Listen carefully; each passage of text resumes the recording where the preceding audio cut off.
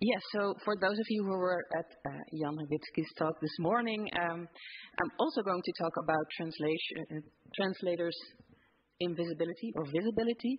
And I'm quoting Baker here, that very little attention has been paid to, I'm not quoting, has been paid to personal style of translators in translation studies due to the persistent idea that style is mainly a characteristic of the original text and not of the translator.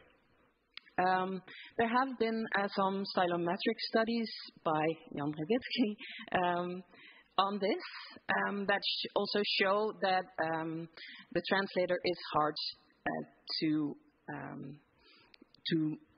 unveil in stylometric methods, mainly when you use delta. I will say a bit more about that in a minute. Recently, there have been some studies using machine learning approaches, mainly looking at n-grams, that have been somewhat successful. But all of these studies mainly are about translator attribution, or how we can use these methods to distinguish between translators, but not so much about what actually makes the translators different from each other. And that's what I'm mostly interested in. So what features make the individual style of the translator different from other translators? So rather than the method, I'm focusing on the individual differences. So delta procedures aren't very good at finding translators. Although it's very successful for authorship attribution, and we find that author is nearly always the most important signal. And then maybe there are other factors that are also more important than the translator. So in some cases, the translator can be detected. For instance, when a translator uses very free translation. But Jan Rewitsky also proposed other stylometric methods that Helena also showed you, like Burroughs' Zeta, to investigate the translator's style. And I'm not going to explain the whole procedure of Zeta analysis here. I think most of you know, but most important to know right now is that it's not looking at the most frequent words, but at the middle frequency words, and also at the consistency of the frequency throughout the text. For this study, I looked at the oeuvre of Henning Mankell, a Swedish writer, very well known for his crime series, Wallander. But he also has a very extensive oeuvre. So he also wrote literary novels, children's literature, nonfiction, theater plays. And I'm using his oeuvre, only one author, because I wanted to take out the factor of author, because it's so important. So I wanted to see what happens if you look at mainly one author and different translators. And also maybe kind of an unusual language combination of Swedish and Dutch, because I think it's important that we use all kinds of language combinations, also because, for instance, a study by Lee from 2018 shows that the language combination can influence the translator visibility. He looked at Korean English and French English and found that it's easier to detect the translator in Korean and English. And of course, Dutch and Swedish are very similar or related to each other, so it's even harder probably to detect the translator, and I like a challenge. So my corpus consists of 32 Swedish novels by Mankell and the 32 Dutch translations of his works in 4 different genres, crime novels, literary novels, children's books, and nonfiction. And then I had some reference material, 10 novels by other best-selling authors from Sweden. I'll just quickly show you bootstrap consensus tree of the corpus. So this is the translation corpus. And as expected, we don't see clustering by translator. Sometimes there is, so the colors indicate the genre, and the yellow ones are the non-Mankell works. The other ones are all by Mankell. So the red ones are crime novels, for instance. You do see, like the second acronym is the translator. So you sometimes do see a clustering by translator. But the question is this because of the translator, or maybe because they happen to translate similar books? Because that's what happens in reality, is that the ones there at the arrow are all Wallander books, actually. So they do cluster by translator, seem to cluster by translator, but if we look at the Swedish or the originals in the Bootstrap consensus tree, we see a very similar clustering. So it doesn't seem to be because of the translator.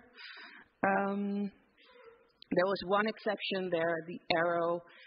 That book is over here in the original, and what you also see is in the Swedish originals, the distances are bigger. So it's there seems to be some kind of translation, maybe a translation universal. The differences between the works appear to be smaller in the translations.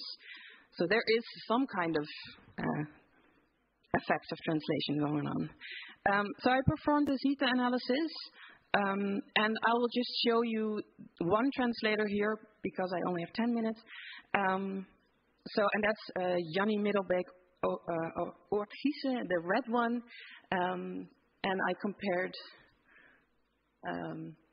her translations to other translations in the same genre. So I only looked at the works that clustered together and compared them to, I compared her translations to the ones from other translators. And here's a list of most distinctive words and some striking features I found here. The first one is that you see a lot of synonyms. So the color-coded words they both have the same meaning, but there's just a individual preference for one or the other. And the second feature that I found for this translator was that she used more archaic, old-fashioned, maybe more formal words than the other translator, compared to the other translators.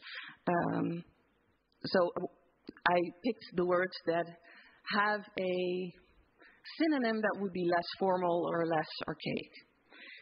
And then, the yellow ones I was sure about, and the white ones we could discuss about if you know Dutch. And also, some of these words, I think, are indicating some form of translation. So I picked one example here. So this is about the words waarin and waarop. You get sentences like this. So the first one is the original. Stranden han gick på Jylland och Skagen. So literally, that would mean he walked, not literally, this would mean something like he walked on the beach of Jylland and Skagen. In the Dutch translation, it says, het strand waarop hij liep was dat van Jutland en Skagen. And I think that's very marked. So it's literally the beach he walked on was that of Jutland and Skagen. So I think this is a form of translation, and you can also see it in the words. I also looked at n-grams. I'm just showing you 4 grams here. And what's interesting about n-grams is that they can also give us some clue about grammatical differences. And what I found here for this translator, for instance, was the order of the verbs that she had. So in Dutch you can say both wat is gebeurd of wat gebeurd is of was. So the auxiliary verb can be before or after the main verb. This is both grammatical correct. There are some regional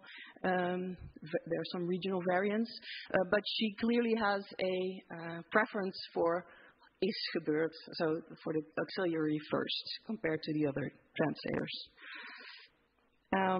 Some concluding remarks. So, stylometric methods using delta procedures are in most cases unable to cluster works by translator.